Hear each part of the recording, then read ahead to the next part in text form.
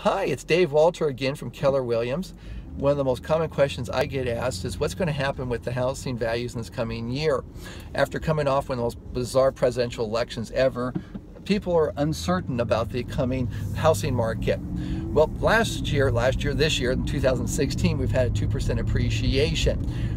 Well, some people are saying that values are going to climb radically this next year. I'm hearing 7-8% appreciation from some people, and other people are sharing with me that they think that house values are about ready to plummet. Well, I don't think either one of those are true. What I'm looking at is our local economy is strong, consumer spending's good, people are optimistic. Nationwide, the investors are very positive. Obviously, the Dow's about ready to hit 20,000. We've never seen that kind of number before. Looking at interest rates been running in the mid-high 3s, and now they just went to low 4s. I'm not seeing that as enough of a difference to really affect our market. Buyers right now are wanting to buy. They're patient, but they definitely want to get into the market. And sellers are looking to sell, and they don't feel like that they can be overly greedy, but they also feel like they can be patient as well.